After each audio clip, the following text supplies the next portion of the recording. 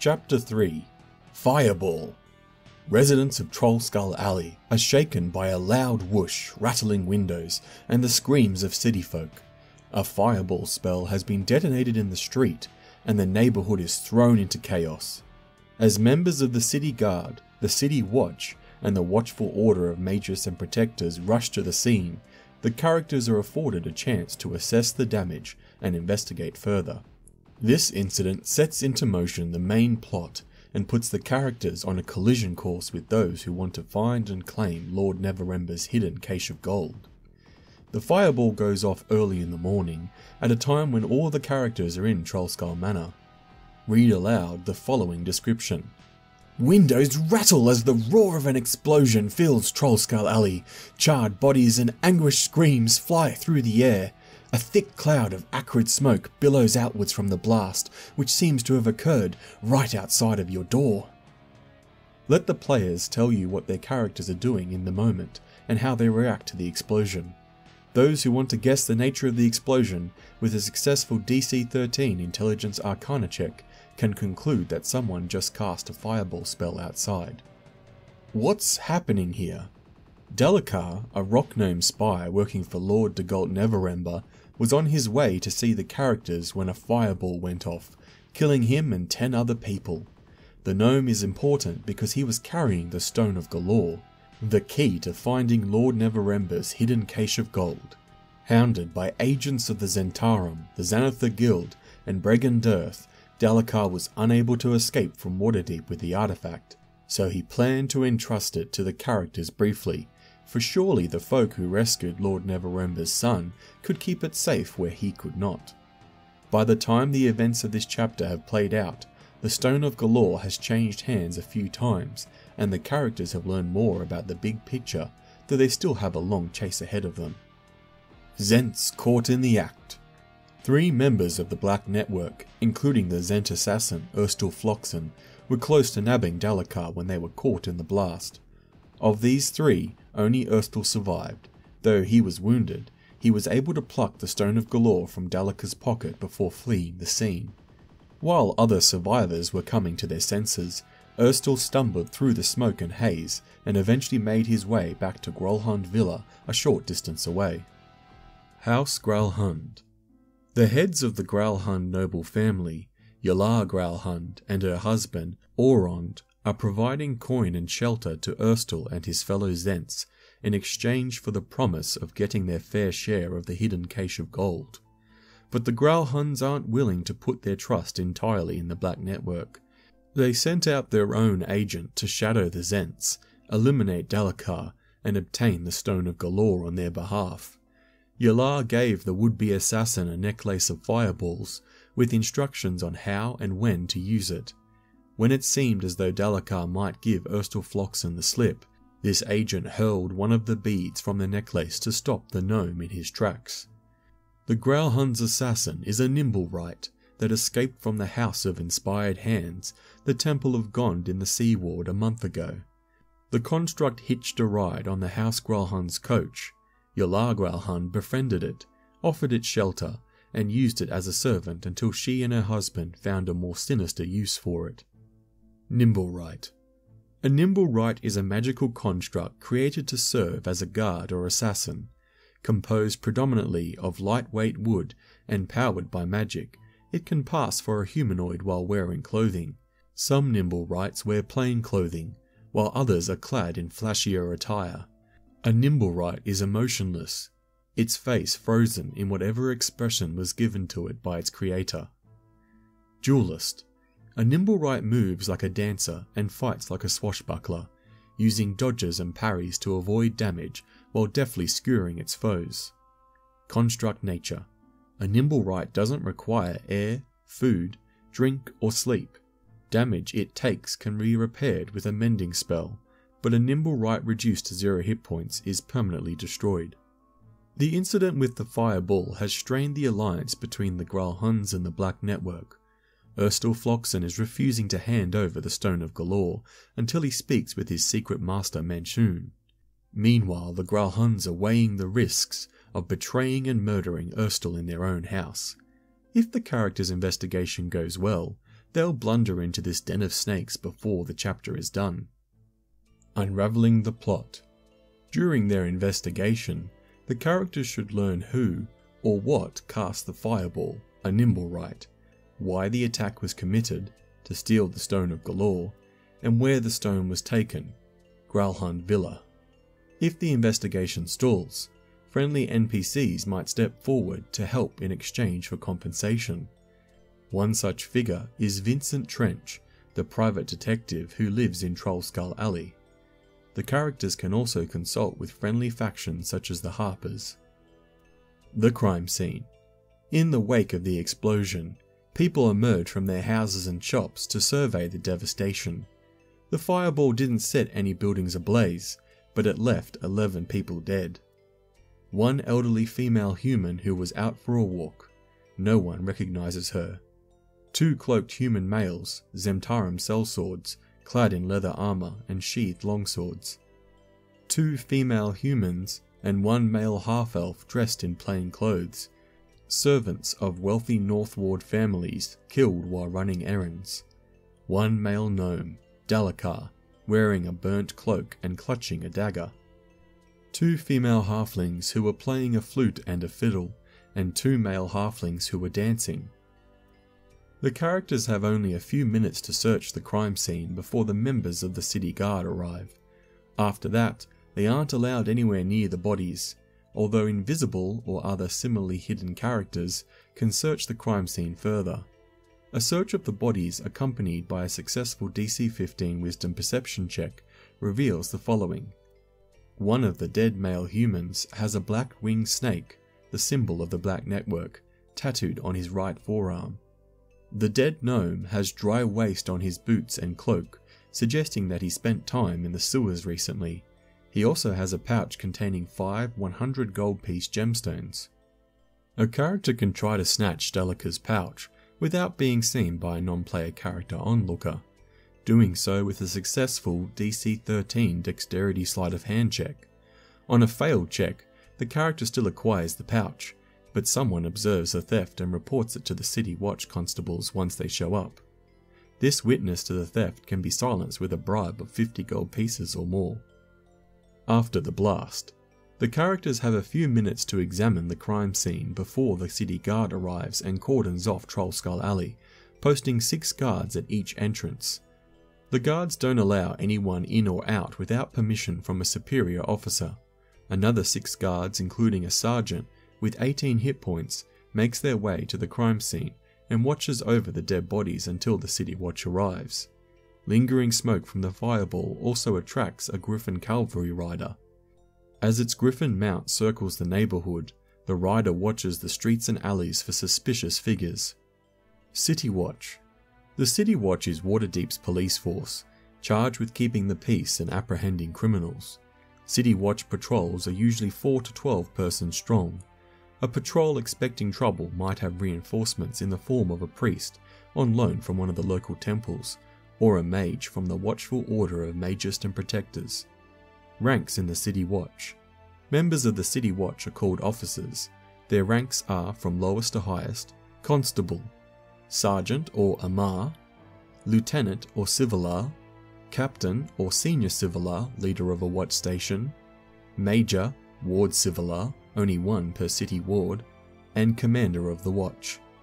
The Watch also includes a Senior Arm Master, who reports to the Commander of the Watch and is in charge of supplies. The Commander of the Watch reports to the Open Lord, Laeral Silverhand. Game statistics. Most City Watch members are veterans. Some of the higher ranked members are knights. All City Watch members wear helmets and carry clubs while on duty. The City Guard. The City Guard is Waterdeep's army, charged with protecting the city walls and gates, government buildings, harbour and officials. The City Guard also patrols the roads to Ampale, Goldfields and Daggerford. Ranks in the City Guard. Members of the City Guard have ranks.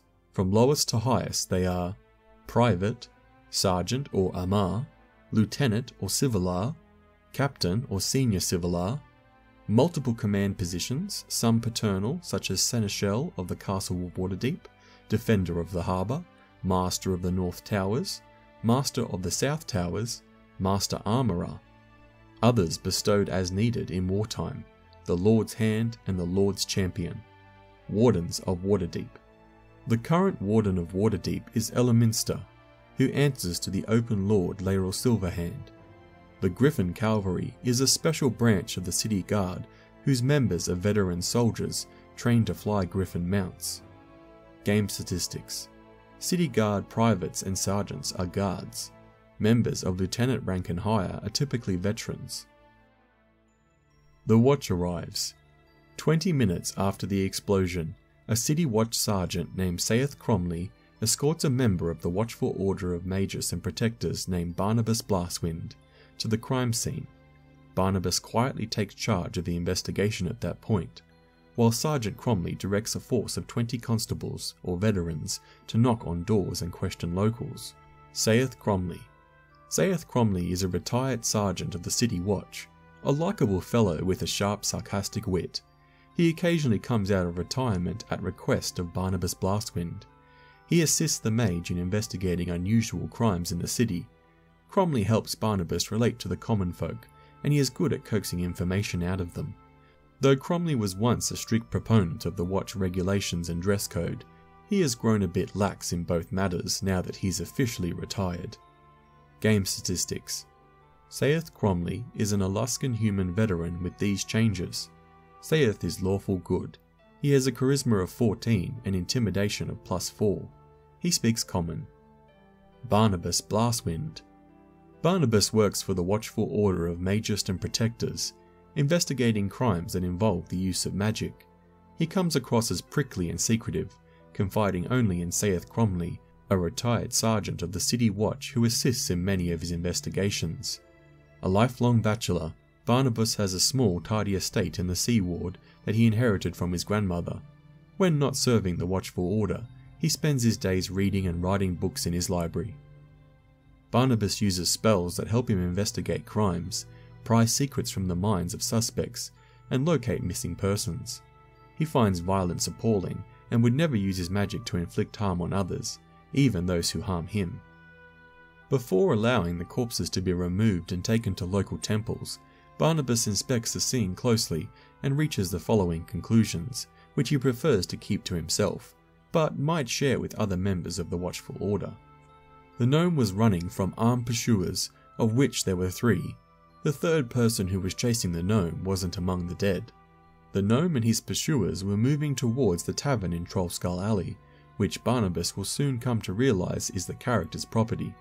Neither the gnome nor his pursuers saw the blast coming. Given these findings, Barnabas decides to question the tavern owners and occupants, with Sergeant Cromley by his side as a witness and bodyguard. Specifically, Barnabas wants to find out the gnome's identity and whether he was known to anyone. The characters, having never met Dalekar, have little information to offer unless they decide to lie. Neither Barnabas nor Sergeant Cromley is quick to jump to conclusions. They both prefer to have ironclad evidence and testimony from reliable witnesses before making any arrests. Even though the characters are suspect by virtue of their proximity to the crime scene, it hardly seems plausible that they would unleash destructive magic so close to their place of business in broad daylight. Consequently, Barnabas intends not to take up too much of their time. Barnabas and Sergeant Cromley refuse requests by characters to join the investigation. That would introduce too many new variables into an already confounding equation, replies Barnabas with a frown. Trust in the watch, Cromley adds dismissively. Characters who seem truthful and honest can press Barnabas into further information by making a DC 15 Charisma Persuasion check. On a success, they nudge Barnabas into revealing what he has discovered as outlined above. Eyewitnesses. Many other people witnessed the fireball without being caught in the blast. 3 of them have important information to share. Any character who spends at least 1 minute talking to one of them learns what the person saw or heard. No ability checks required since the eyewitnesses are eager to talk. Fala Saw. Fala, the owner of Corellion's crown, relates the following information. I was watering the plants in the greenhouse on the 2nd floor of my shop when the blast blew out some of the windows. Luckily, I wasn't injured. Through the smoke I saw a cloaked man take something from a body of a dead gnome, then start limping away. He was badly burnt and casting glances over his shoulder, like he was afraid someone might be following him. He was headed towards the bent nail. Fala saw Erstal fleeing the scene with the Stone of Galorr in his clutches. He circled around the bent nail on his way out of Trollskull Alley. Jezryn Hornraven. A Waterdavian born of wealth and privilege, Jezryn was leaving the Tiger's Eye, having hired Vincent Trents to spy on her philandering husband, when she witnessed the following. I tell you, it was not a man, more like a puppet shaped like a man, a puppet without strings. It was on the rooftop. It hurled something into the crowd below that caused the explosion. I saw those halflings burn alive. I saw them. Jezryn doesn't know what the puppet hurled to cause the fireball.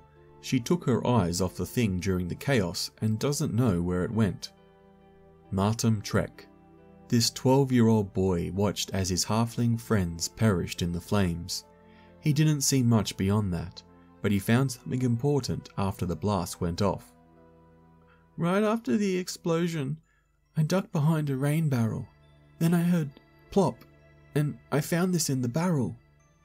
Martum produces a necklace of fireballs with 2 beads remaining and a broken clasp.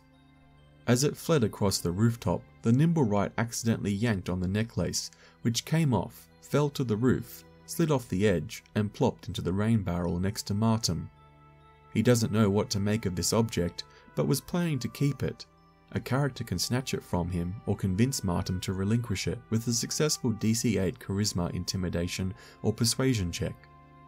Characters who withhold the necklace and knowledge of it from the City Watch are guilty of a crime in Waterdeep. Hampering justice by concealing evidence can result of a fine of up to 200 gold pieces and hard labour for up to a 10-day. Speaking with the victims. The dead are taken to the City Watch station in the North Ward and kept in a cellar morgue. Clerics from the local temples are brought in to cast gentle repose spells on the corpses to preserve them while the investigation is ongoing. Any character who has a renown of 1 or higher in Force Grey, the Grey Hands, the Harpers, the Lord's Alliance, the Order of the Gauntlet, or the Zhentarium, can petition their faction representatives to hire a cleric to cast Speak with Dead on 1 or more of the fatalities. The characters can hire a cleric themselves by making a donation of at least 25 gold pieces to the cleric's temple for each casting of the spell. They must also provide a list of questions they want answered. A Speak with Dead spell can pry some or all of the following information from Daleka's corpse if the right questions are asked. Daleka stole an artifact called the Stone of Galorr from the lair of a beholder known as Xanathar in a dungeon deep below the city.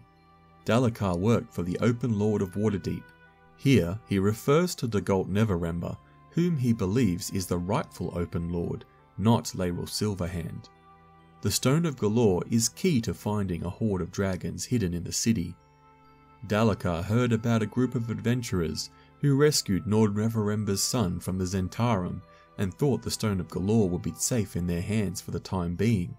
He was on his way to deliver it to them, planning to come back and reclaim it after he had eluded pursuers. Then the fireball went off. The following information can be learned by casting Speak with Dead on 1 or both of the dead Zhentarium sellswords. Their names were Bashek Ortalis and Wern Malcrave. They worked for Erstal and resided at Gralhund Villa. Their job was to help catch a gnome named Dalekar. Dalekar had some kind of artifact in his possession, which according to Erstal would make them as rich as kings. Nim's Secret. Characters who question Jezryn Hornraven, the eyewitness as previously described, can get a description of the creature that set off the fireball. It bears a striking similarity to the automatons that sometimes march in the Day of Wonders parade, as anyone who has lived in Waterdeep during the fall season knows. Because the Day of Wonders parade is sponsored by the local Temple of Gond, characters might want to visit the temple and investigate a possible connection. House of Inspired Hands. The House of Inspired Hands, Waterdeep's Temple of Gond, sits on the corner of Sea-Watch Street and Shark Street in the Sea Ward. If the characters visit the temple, they see the following. The House of Inspired Hands looks like a cross between a temple and a workshop. A symbol of Gond, a toothed cog with 4 spokes, is displayed prominently. You see the silhouettes of humanoid shapes perching on the roof. It extends an arm, releasing a tiny metal sparrow into the sky. The bird does fly a few loops in the air, then veers right towards you. The creature atop the temple is Nim, a Nimblewright. Nim was given to the temple as a gift from a visiting Lanternese wizard and has been creating its own inventions on the sly. One of those inventions was the Nimblewright that detonated the fireball in Trollskull Alley. Another less dangerous invention, a mechanical sparrow, is on an accidental collision course with the party. Have the characters roll initiative. Nim's mechanical bird acts on initiative count 10, has a fly speed of 60 feet, and starts 60 feet away from the characters. It has armor class 15, 1 hit point, and immunity to poison and psychic damage. On its turn, it flies towards one party member at random and makes a melee weapon attack with a +0 to hit against that character. On a hit, the bird deals 2 or 1d3 piercing damage as it slams into the character with surprising force. On a miss, it crashes. Either way, it's destroyed on impact. After the attack, Nim withdraws into the temple's attic through a secret hatch on the roof and lies low, hoping the characters don't report the incident to the temple's acolytes. Inside the temple. The Temple of Gond is open and abuzz with activity during daylight hours, then closes from sunset till sunrise. At night, acolytes retire to their private quarters to work on pet projects. Hall of Exemplary Inventions. The main hall of the temple holds 24 marble pedestals. Each one bears a prize-winning invention or a miniature model of some other extraordinary creation. Among the displays are several that stand out. A 4-foot-tall working model of a clock tower rings at the top of every hour. It is made of wood, iron, bronze and glass, with brass bells and delicate hands formed of solid gold. A wooden flying machine has wings that flaps when it becomes airborne. A miniature model of a mechanical dragon turtle that has a brass plate affixed to its pedestal that reads, "Big Belchy, sank in Deepwater Harbour on the Day of Wonders in 1363 DR. A functional walking helmet equipped with small articulated metal arms and hands that gently slap the wearer if he or she falls asleep. A miniature model of a red submarine shaped like a manta ray that has a brass plate affixed to its pedestal that reads, "The Scarlet Marpenoth, Lanternese submersible, launched in 1489 DR. Meeting Valetta. Characters are met by Valetta, a dragonborn priest of bronze dragon ancestry with these changes. Valetta is neutral. She has these racial traits. She can use her action to exhale a 5-foot wide, 30-foot long line of lightning, but she can't do this again until she finishes a short or long rest. Each creature in the line must make a DC 11 dexterity saving throw, taking 2d6 lightning damage on a failed save, or half as much on a successful one. She has resistance to lightning damage. She speaks Common and Draconic. If the characters mention the figure that they saw on the roof of the temple, Valetta identifies it as Nim, a Nimblewright that was gifted to the temple by a Lanternese wizard. If they describe the incident involving the mechanical bird, Valetta sighs and leads them up a spiral staircase to an attic that Nim uses as a lair, only to find the attic's door fitted with a new lock. Valetta doesn't recognize the lock, or have a key to open it, but the characters using thieves' tools can pick a lock with a successful DC 20 dexterity check. A knock spell or similar magic also opens the door. Valetta won't allow characters to break down the door, but she does permit them to speak with Nim through the door. A character can persuade Nim to unlock the door with a successful DC 17 Charisma Persuasion check. Valetta grants advantage on the roll by strongly urging Nim to comply. Meeting with Nim. Nim understands Common, but can't speak. It has developed a simple sign language that Valetta and other members of the staff understand. After the incident with the bird, Nim hides amid a clutter in its lair, but it emerges if the characters find their way inside, or coax it into unlocking the door. If the characters ask about other Nimblewrights, Nim admits, though gesturing to Valetta, that it built other Nimblewrights to ease its loneliness. But the Nim's creation fled in confused terror a month ago, and Nim hasn't seen it since. In light of this revelation, Valetta angrily orders the acolytes to remove Nim's tools and unfinished inventions from the attic, while she forces Nim to look on. Nimblewright Detector. Characters who search Nim's attic or watch the area as it's being cleaned out can find a 1-foot long copper contraption with an umbrella-like metal protrusion at one end. A detect magic spell reveals an aura of divination magic around it.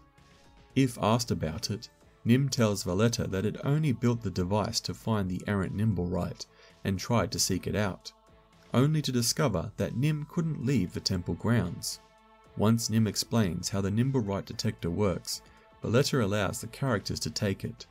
To activate the Nimblewright Detector, a character must hold down its trigger. When the activated device comes within 500 feet of a Nimblewright other than Nim, the umbrella begins to spin, whir and click. The spinning, whirring and clicking accelerates as the distance to the target lessens, reaching a maximum velocity and volume when a Nimblewright other than Nim is within 30 feet of the device. Reward. If the characters want to track down the wayward Nimblewright themselves, Valetta says that the House of Inspired Hands will pay them 500 gold pieces to destroy it. If they return with proof of its destruction, Valetta sees that they receive the promised reward, and also offers them one each of the following non-magical inventions. Adjustable stilts. The stilts take 1 minute to put on or remove. They increase the height of any humanoid wearing them by 2 to 5 feet. Each stilt weighs 8 pounds and is 1 foot long when fully collapsed. Backpack parachute. A human wearing this piece of gear can deploy the parachute as a reaction while falling, or as an action otherwise. The parachute requires at least a 10-foot cube of unoccupied space, in which it deploys, and it doesn't open fast enough to allow a slow fall of less than 60 feet. If it has sufficient time and space to deploy properly, the parachute allows its wearer to land without taking falling damage. Once it has been used, the parachute takes 10 minutes to repack. Barking box. This metal cube 6 inches on a side has a crank on top. Using an action to wind the crank activates the box for 8 hours. While activated, the box barks whenever it detects vibrations within 15 feet of it, as long as the box and the source of the vibrations are in contact with the same ground or substance. A switch on the side of the box sets the device to emit either a small dog's bark or a large dog's bark. Matchless pipe. A switch made of flint is built into the bowl of this fine wooden smoking pipe. With a few flicks of the switch, the pipe lights itself. Finding Nim's creation. Equipped with the Nimblewright Detector, the characters can search for Nim's escaped creation.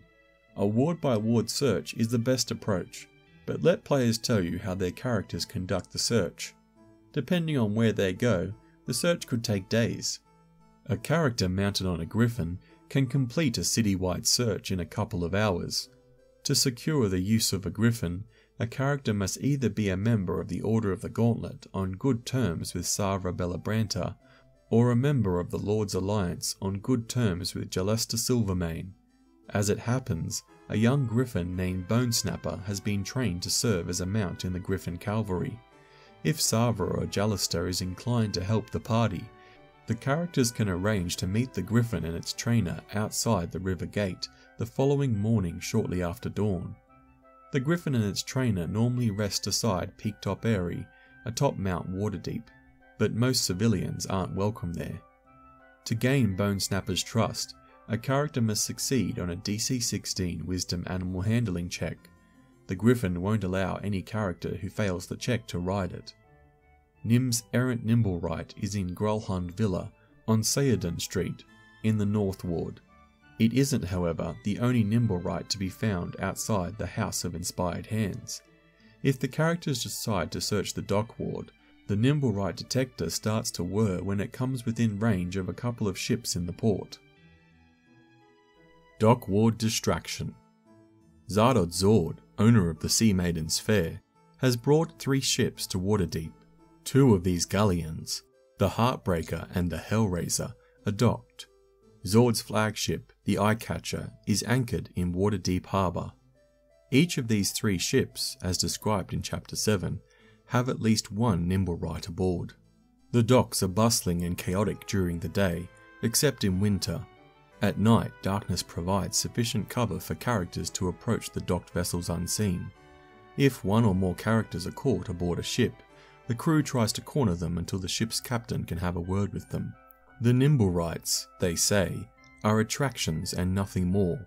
If the characters speak to the owner of the fleet, a sending spell is used to contact Zord, who invites the characters to dine with him aboard the Eyecatcher. Dining with Zardos Zord. Characters who accept Zord's offer are shuttled by dinghy to his flagship, welcome aboard by drow crew members magically disguised as attractive humans as described in Chapter 7, and led to the captain's dining table in Area J10.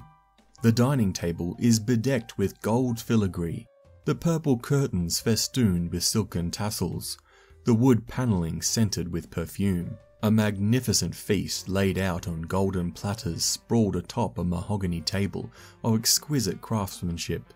Even the doilies are something to behold. Standing behind it all with wineglass in hand is a well-built, scantily clad man, his scarlet apparel designed to accentuate his trim figure and bountiful chest hair. A flashy rapier hangs from his stylish belt. "Welcome aboard the Eyecatcher," he says, flashing pearly white teeth.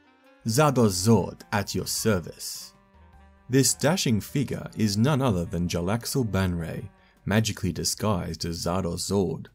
The characters have piqued Jalaxel's curiosity. He doesn't know much about them, yet, and wants to determine whether they pose a threat. They don't. To win them over, he shares the following information over dinner and wine.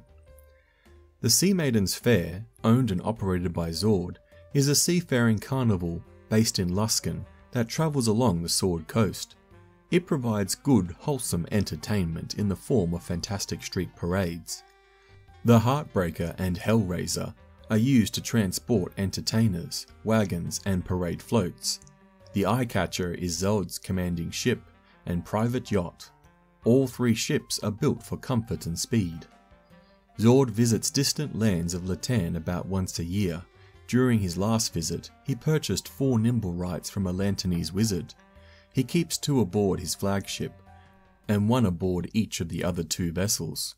When they're not marching in a parade, Zord's Nimblewrights remain aboard his ship. "They're perfectly harmless," he attests, whereupon a Nimblewright holding a decanter enters the dining cabin and quietly refills everyone's wine glasses.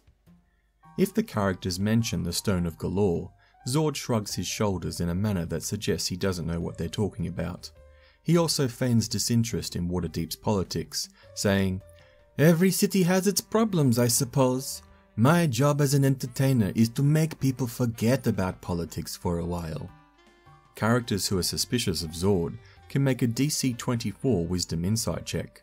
Any character who succeeds on the check senses that there is much more to him than meets the eye. Jalaxel owns a hat of disguise, but doesn't need it to hide his true form while he's aboard any of his ships. His disguise, and all disguises of his drow subordinates, can be dispelled only by destroying the ship's figurehead, as described in Chapter 7. If the characters somehow discern his true form, Jalaxel gives the party a slow nod of his head, dryly says, "Bravo," and lets them make their next move. When dinner is concluded, Zord bids the characters farewell and sees that they are escorted safely back to the docks. Drow characters. If the adventuring party includes 1 or more drow characters, Captain Zord pays close attention to what they do and say, but doesn't treat them any differently from other party members. What Renaer knows. At some point during their investigation, the characters might want to speak to Renaer Neverember about the fireball, given his own recent brush with the Zhentarium. Conversely, he could decide to pay them a visit at their tavern. If he's told that the gnome and 2 Zhents were killed in a blast, Renaer drops a bombshell. "When the Lords of Waterdeep ousted my father, I thought his long dark shadow was finally gone for good. The truth is, I want nothing to do with him. But his spies hound me. One of them, a gnome named Dalakar, had been watching me for months. Then, about 10 days ago, the spy was suddenly nowhere to be seen. My father didn't trust many people, but he trusted that gnome. I spoke to a few of Dalakar's friends. Apparently, he was on a special mission to retrieve the Stone of Galorr and was afraid that the Zhentarium and the Xanatha Guild were close to catching him. When he heard about my kidnapping, he wanted more information about the adventurers who had rescued me. I think Dalakar was planning to pay you to deliver the Stone of Galorr to my father in Neverwinter. Any attempt to follow up Dalakar's friends proved futile, since they have gone into hiding in the wake of the gnome's sudden demise. If the characters tell Renaer that Fala saw a man fleeing Trollskull Alley, Renaer reaches out to his friends in the Harpers. A day later he returns with the following information. The man Fala saw matches the description of Erstil Floxen, a suspected member of the Black Network. Another North Ward resident claims he saw Erstil enter Grunthal Villa in the North Ward shortly after the fireball incident. The residents reported him to the City Watch because Erstil looked suspicious. 2 City Watch constables spoke to Lord Gralhund. He assured them that no one has broken into the estate and that everything was fine. The constables had no grounds to get a search warrant, so they didn't pursue the matter. Gralhund Villa. After fleeing Trollskull Alley with the Stone of Galorr in his clutches, the Zhent assassin Erstil Floxen returned to Gralhund Villa to confront Yalar Gralhund about sending the Nimblewright to meddle in his mission. Lady Gralhund decides she no longer likes Erstil, and taking advantage of his injuries, wrests the Stone of Galorr from him at sword point, and orders her guards to lock him up until she decides what to do with him. Your choice of main villain determines Lady Gralhund's motivation, which is secrets held by her and Hrabbaz, her loyal half-orc bodyguard. If Xanathar is the main villain, Yalar Gralhund has secretly cut a deal with the Beholder crime lord, offering to return the Stone of Galorr to it if the Beholder helps her create a vacancy in the Council of Masked Lords. If the Castellantas are the main villain, Yalar is a fawning member of their Asmodeus worshipping cult and intends to deliver the Stone of Galorr to them as a demonstration of her fealty and friendship. If Jalaxel is the main villain, he and Yalar are secret lovers. He has promised to facilitate her rise in power after he uses Lord Neverember's lost hoard to buy Luskan's way into the Lord's alliance. If Manshoon is the main villain, he promised not to destroy Yara's family if she allows her villa to be used as a staging area for his secret plots. Believing that Erstil Floxen is after gold for himself, Yalar plans to cut Erstil out of the deal and deliver the Stone of Galorr to Manshoon herself. Having gravely misjudged and underestimated Lady Gralhund once, Erstil isn't about to do so again.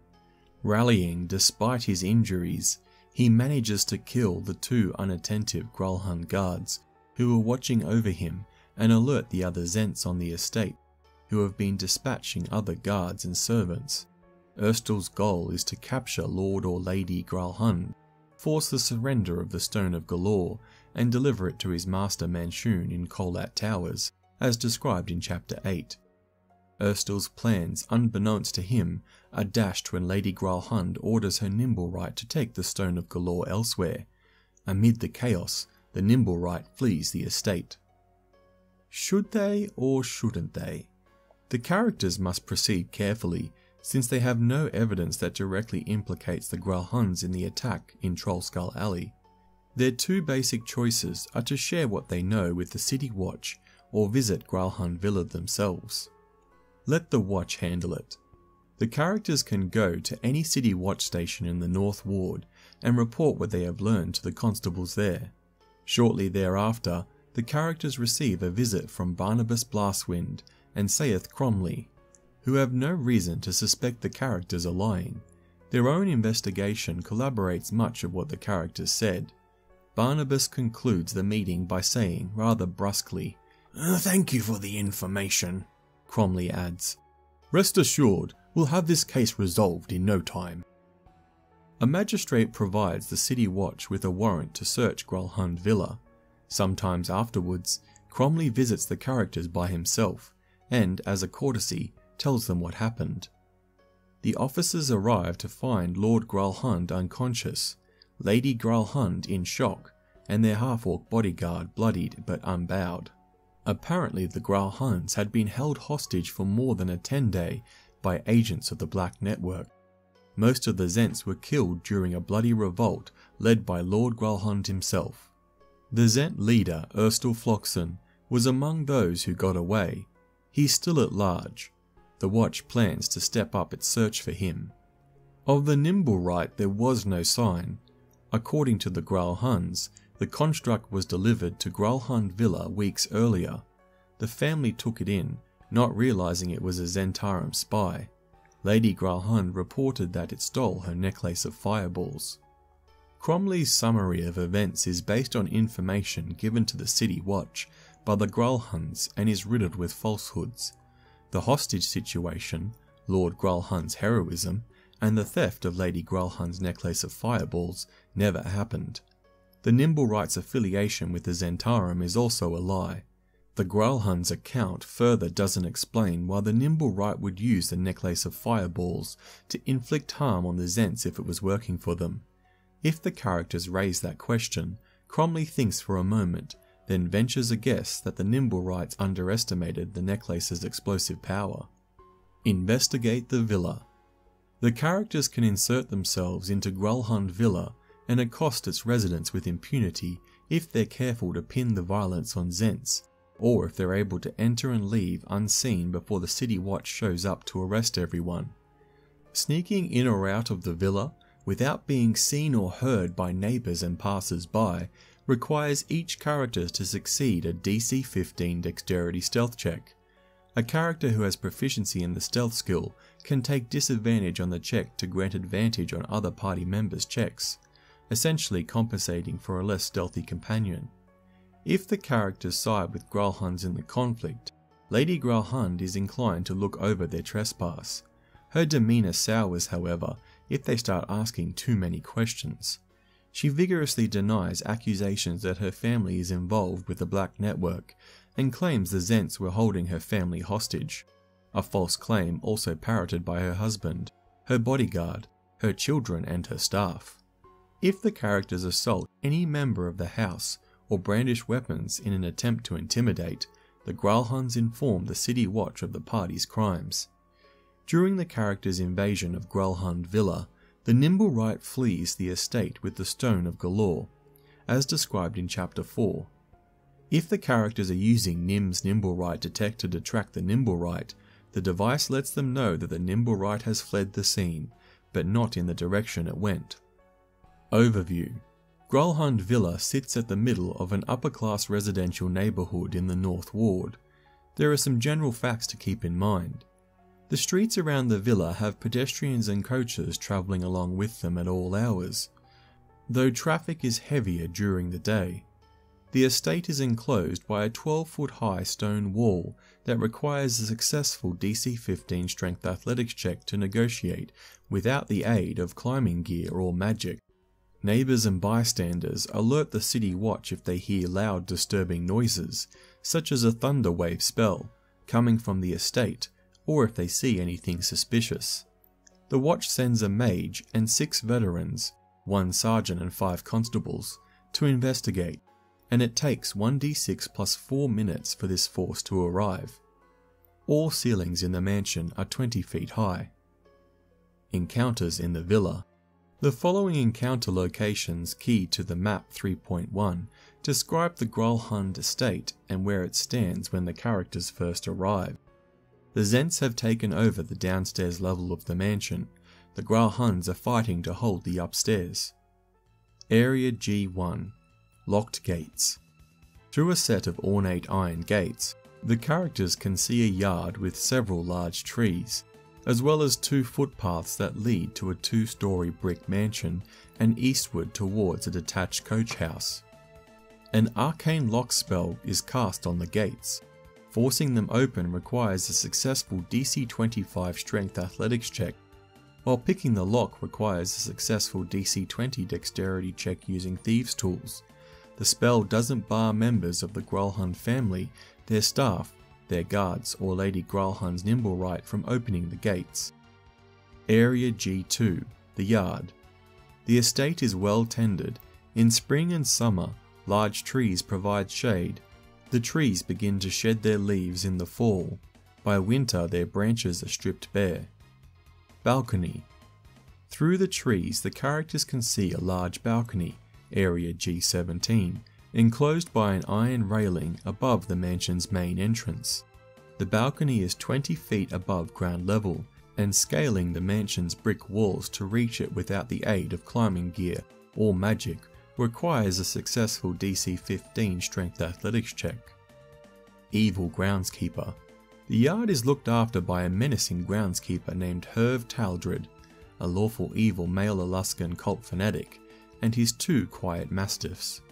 The Gralhunds paid a necromancer to perform a ritual on Herv and his mastiffs. After sundown, the physical forms of these figures melt away, and they become 3 shadows until dawn. Characters who succeed on a DC 13 Dexterity Stealth check can cross the yard without being detected. Otherwise, Herv and his hounds detect the characters and attack, day or night. Area G3, Coach House. This stone building contains a beautifully maintained coach and clean stables that house 4 draft horses, and Lady Gralhund's jet black riding horse named Maladar. A sliding wooden door bars access to the street and has a padlock on the outside that holds it shut. Picking the lock requires a successful DC 20 dexterity check using thieves' tools. The larger room north of the stables contains tack and harness for each horse, as well as bales of hay and yard tools. The smaller room in the northwest corner has 2 cots, one for the groundskeeper, Herv, as described in Area G2, who sleeps during the day, and one for the stable boy named Ike, a commoner, who sleeps here at night. Ike is away either picking up food for the horses or out drinking with friends, if the characters arrive during the day. Treasure. Lady Gralhund's horse is outfitted with horseshoes of speed and 2 saddlebags, each of which holds 4 5-pound gold trade bars worth 250 gold pieces each. Area G4, the Guard Barracks. This 1-story stone building attached to the mansion serves as quarters for 20 house guards. The main room contains 10 bunk beds. Each comes with a pair of footlockers containing folded clothes and worthless personal effects. The room in the northwest corner contains wooden mannequins and racks designed to hold armor and weapons. Since there are no guards present, the mannequins and racks are bare. Area G5, the Kitchen. An unlocked wooden door leads from the yard to the mansion's kitchen, which is stocked with cookware and utensils. A large fireplace is used for cooking meals. Area G6, the Pantry. The pantry is lined with shelves containing dry foodstuffs, spices, folded tablecloths, and jars of preserves. Casks of fresh water, ale, and wine are also stored here. Barred door. A back door leads out to the street. This sturdy wooden door is barred shut on the inside. Forcing it open from the outside requires a successful DC 20 Strength Athletics check and makes a lot of noise. Corpses. The Zents have killed 2 servants, an older male human, the head butler, and a younger male halfling, a cook, and left their bodies on the floor. Area G7, the Laundry Room. This room is where the servants wash clothing. It contains scrub buckets, wash basins, soap, mops, and chamber pots. Corpses. The Zents have killed a servant, a middle-aged female human, the head maid, and left her body on the stairs leading up to the servants' quarters in Area G19. The maid has a ring of keys on her belt that opens all locked doors in the mansion, as well as the cabinets in Area G8. Area G8, the Great Hall. Characters who enter this hall for the first time notice the following. The floor is strewn with bodies. 2 thugs holding bloody maces stand over them.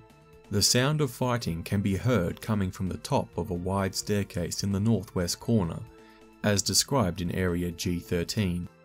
2 ironclad chandeliers hang from a dark mahogany ceiling above a long dining table carved from red larch wood. Chairs surround the table with a particularly tall and elaborate chair at each end. Lining the wood-panelled walls are tapestries and locked wooden cabinets that contain fine dishware, silverware and candlesticks. A fireplace with a black marble mantelpiece has a framed family portrait mounted above it. The portrait depicts Lord and Lady Gralhund, their 3 young children, and a family dog that died 3 years ago. Corpses. Lying about the room are the bodies of 8 guards wearing bloodied and tattered House Gralhund livery over their chain shirts, as well as 2 Zhents in black leather armour. All are humans. Thugs. The 2 figures with maces are Zhents clad in black leather armour. Their orders are to hold the room. They attack strangers, including members of the City Watch on site. They carry no treasure. Area G9, the Parlour. Erstil Floxen was confined here when he returned to the villa, but shortly thereafter he killed his guards and escaped. The room is furnished for comfort and contains dainty chairs, a chaise lounge, a wine cabinet, and a framed painting of various long-dead members of the Gralhund family. Corpses. The bodies of 2 guards lie atop blood-soaked rugs. The guards wear chain shirts and the livery of House Gralhund. Area G10, the Den and Trophy Room. Lord Gralhund's den has the heads of various beasts mounted on the walls, and gleaming suits of armour standing at attention in the corners. Bearskin rugs and overstuffed chairs fill the room. Lord Gralhund recently took up falconry as a hobby. In the middle of the room, resting on a table, is a cage containing a hooded falcon. Use the hawk statistics. Area G11, Orun's study. The door to this room is locked. The lock can be picked by a character who makes a successful DC 15 dexterity check using Thieves' Tools. The room has these features. A 10-foot square canvas wrestling mat is sprawled on the floor in the middle of the room. Velvet armchairs, small statues of naked men on pedestals, and tall mahogany bookshelves are arranged neatly around the room. A mahogany desk in one corner doesn't look like it sees much use. Books. Most of the books are fake boxes made out of painted cardboard. A few have bawdy drawings and salacious poems hidden inside of them. Area G12, the family library. The wood-panelled library includes these features. Tall wooden bookshelves are packed with tomes. Sliding wooden ladders mounted on rails allow easy access to higher shelves. In one corner stands an iron lectern with a closed, locked, leather-bound tome resting on it. 2 padded chairs face a large fireplace. One has a wolfskin draped over it. Books. Many of the books were handed down to Lady Gralhund by her parents, and they are well kept. They include historical texts, play scripts, novels, and poetry collection. Locked tome. Although it looks like it might be a spell book, the tome on the lectern is a chronicle of the Gralhund family's accomplishments, embellished or recast to paint the family in the most favourable light. A detect magic spell reveals an aura of abjuration magic emanating from the tome. The tome is meant to be unlocked using a key that Lady Gralhund wears on a chain around her neck. The lock can be picked by a character who succeeds on a DC 15 dexterity check using Thieves' Tools, or it can be opened with a knock spell or similar magic.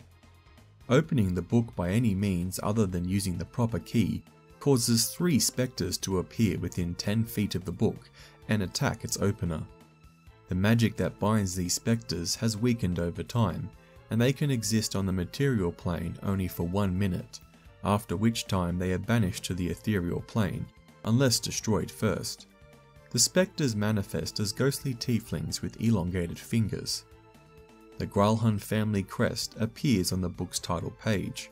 The rest of the book is written in common, describes births, deaths and other family events between 1239 DR, the year of the bloodied sword, and 1422 DR, the year of the advancing shadows. Of particular note is the little-known fact that the Gralhunds forged a pact with devils in years past, giving rise to a strain of tieflings. All such members of the house were sent to live on a Gralhund estate in Yatar, a city far to the north, or so the book claims in its epilogue. There are passing references to some Waterdeepian family members having been born with tails. Area G13. Upstairs Foyer. A lot is happening in this elegant foyer. A battle rages between several Zhents and house guards. The floor is strewn with dead bodies. The door to the master bedroom in Area G16 stands open. If Lady Gralhund is in the master bedroom, she shouts, "The City Watch is on the way!" The door to Area G15A is ajar. Beyond it, characters can hear someone putting a boot to another door. Corpses. Lying on the floor are the corpses and weapons of 6 guards wearing House Gralhund livery over chain shirts and 2 Zhents in black plain leather armour. Fight in progress. 4 veterans of House Gralhund, each with 30 hit points remaining, are fighting off an attacking force of Zhents consisting of 3 thugs, each with 20 hit points remaining. The Zhents are trying to get to Area G16, but the guards are blocking them. If the characters do nothing to affect the outcome of this fight, assume that it ends with 3 House Gralhund veterans still alive and all the Zhents dead. Area G14, the ballroom. The door to this room is locked. A character can use thieves' tools to pick open the lock with a successful DC 15 dexterity check. The ballroom is unoccupied and contains the following features: gilded mirrors, tasseled tapestries, and stained glass lamps festoon the walls. Mounted above the fireplace is a stag's head made of blown glass. A veined marble floor is polished to a mirror-like sheen. Tacky crystal chandeliers dangle from the ceiling, which has a mural depicting an orgy painted on it. Area G15, the guest suite. Until recently, this suite was set aside for the use of Ursel Floxen. Lord Gralhund has barricaded himself in Area G15B, using heavy furniture to block the door. Forcing it open requires a successful DC 18 Strength Athletics check. Characters encounter Ursel Floxen in Area G15A. Ursel is wounded with 50 hit points remaining and has no poison coating his weapons, reducing his challenge rating to 3. He's trying to kick open the door to Area G15B in a desperate attempt to capture Lord Gralhund and trade him for the Stone of Galorr. If he is accosted before reaching Lord Gralhund, Ursel tries to flee the villa and uses any other surviving Zhents to cover his escape. He knows the same information that Lord Gralhund does, but won't divulge any of it or name his master Menshun unless he's magically compelled to do so. Area G15A is a bathroom. A curtain to the east has been drawn back, revealing a claw-footed bathtub.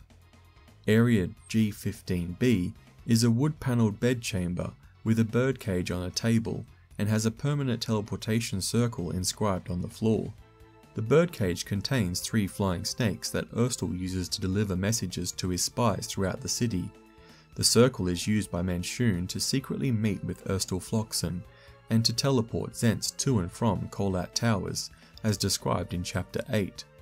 See the teleportation circle spell description for more information on how the circle functions. Orond Gralhund. Having blocked the bedroom door with a wardrobe, a desk and an overstuffed chair, Orond Gralhund cowers behind a bed at the southwest corner of Area G15B. Although he's armed with a rapier, Orond throws himself at the mercy of the first person to burst through the barricade. Orond Gralhund.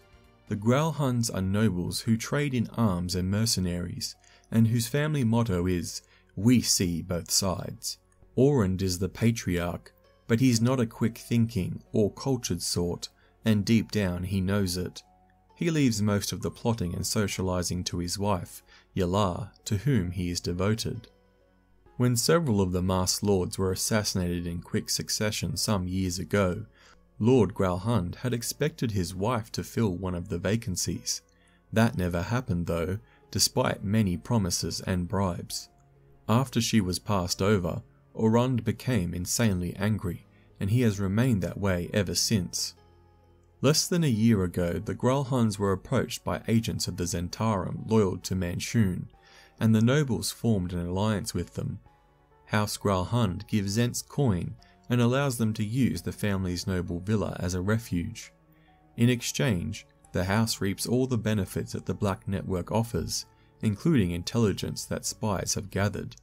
So while the Zhents use House Gralhund as a shield, the Gralhunds are using the Zhents to ascertain the identities and weaknesses of the Masked Lords. Orund doesn't fully grasp how entwined the Black Network and his family have become. It is now next to impossible to separate one from the other. It's no secret in Waterdeep that the Black Network has firmly rooted itself in House Gralhund. But what's not generally known is that the Zhents in House Gralhund are agents of Manshoon. Neither Orund nor any other member of his family knows about the wizard's clone. As far as Orund and his wife are concerned, the local leaders of the Black Network, with Erstal chief among them, reside with them in the family villa. Orund is a short, stocky man who dresses well and is easy on the eyes. When he opens his mouth, his boorish nature, inflated sense of self-importance, fragile ego, and despicable opinions about the common rabble come to the fore, and his charm quickly dissipates. When not in his wife's company, he is prone to excessive boasting and temper tantrums. When he must speak to strangers, he keeps his half-orc bodyguard Hrabbaz close by, for fear that others might attack or rob him at any moment. While in Yalar's presence, Orund becomes altogether a different person, quiet, almost timid, and happy to let his wife have the spotlight. Orund relies on Yalar to manage the Zhentarium.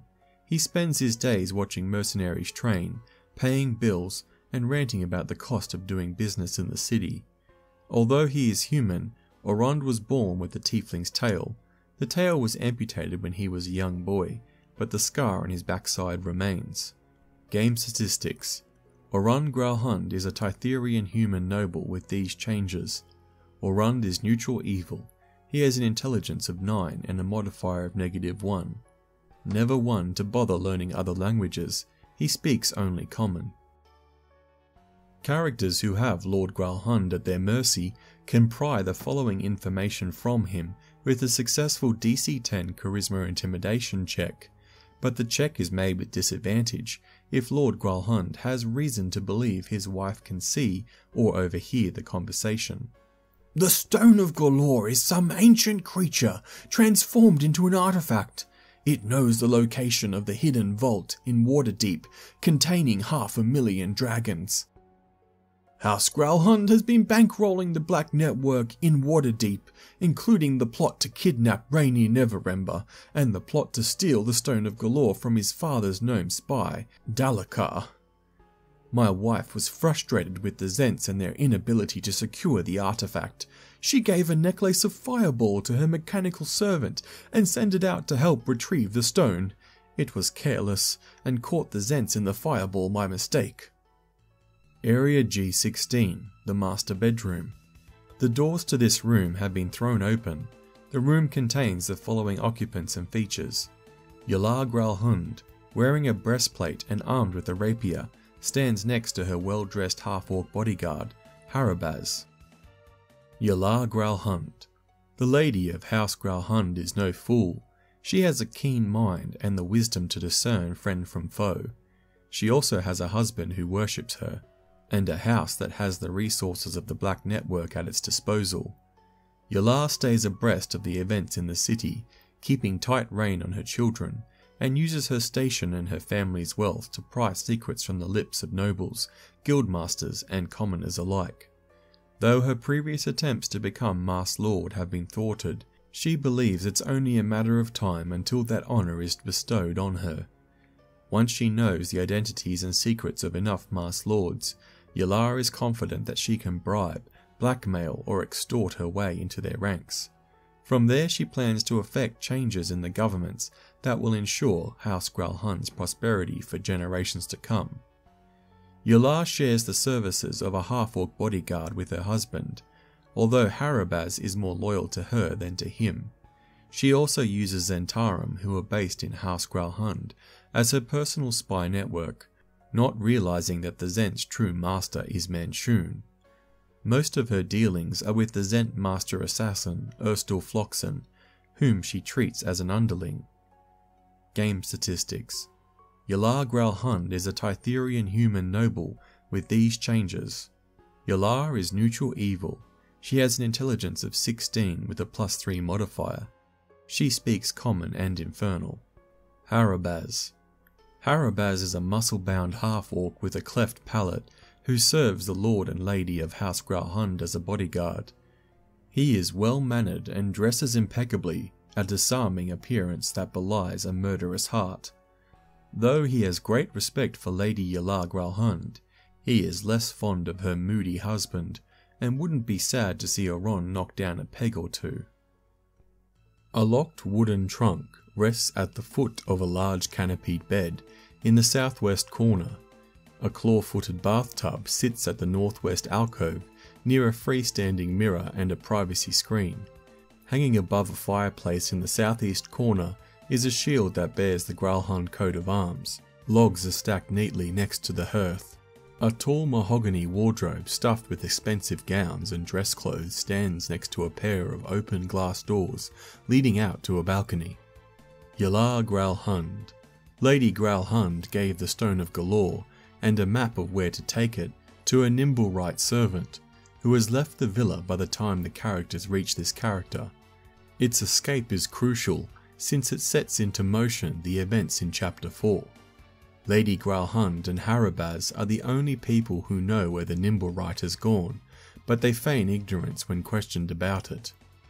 Galorr carries a ring of keys that opens all locked doors in the mansion, as well as the locked wooden trunk at the foot of the bed. If a situation turns dire, and Hrabbaz is unable to protect her, Galorr unlocks the door in Area G18, rushes inside, and locks the door behind her with her next action. She makes her final stand there, with her children cowering behind her. Wooden trunk. The lock on the trunk can be picked with thieves' tools and a successful DC 15 dexterity check. The trunk appears to contain folded clothes and shoes. A secret compartment in the bottom can be detected by someone who examines the outside of the trunk and makes a successful DC 15 Wisdom Perception check. The compartment contains 2 holy symbols of Asmodeus and robes, each one red and gold in colour. Lord and Lady Gralhund are both secret members of a cult of Asmodeus worshippers, popular among select nobles in Waterdeep. The cult is led by Lord Victorio Casalanta, though the Gralhunds don't divulge that information willingly. Area G17, the balcony. This large balcony is enclosed by an ornate wrought iron railing and has lounge chairs neatly arranged on it. The ground is 20 feet below, and open glass doors lead to the master bedroom in Area G16. Area G18, the children's room. The door to this room is locked. The lock can be picked with a successful DC 15 dexterity check using thieves' tools. 3 beds line the south wall. An empty cradle rests against the east wall. Other furnishings include squat wardrobes, play rugs, and children's desks. Children. Confined here for their safety are the Gralhund's 2 youngest children, a 13-year-old boy named Zartan and a 10-year-old boy named Greth. Both are non-combatants. Their 18-year-old sister, Thomason, is visiting a tiefling cousin in Utah. Area G19, the servants' wing. 3 rooms in the southeast area of the upper floor are where the servants sleep at night. The head butler and head maid have rooms to themselves, but the places are mostly unoccupied. The largest of the 3 chambers is the common room containing 6 bunks for the junior staff. A total of 9 maids, cooks and valets, commoners, are holed up here, waiting for someone to rescue them. They are armed with improvised weapons, rolling pins, mops, brooms and the like, that are treated as clubs. Aftermath. After fleeing Gralhund Villa with the Stone of Galorr, Lady Gralhund's Nimblewright hides the artifact in a secret location in Waterdeep, setting the stage for Chapter 4. Even if the bloody conflict at Gralhund Villa goes unnoticed outside the walls of the estate, the carnage can't be hidden from the City Watch for long. There are too many murdered servants and guards for anyone to conceal what has transpired. The arrival of the City Watch foreshadows the return of Barnabas Blastwind and Saith Cromley, who arrive in due course with 20 constables, veterans, and 2 Griffin cavalry riders astride griffins.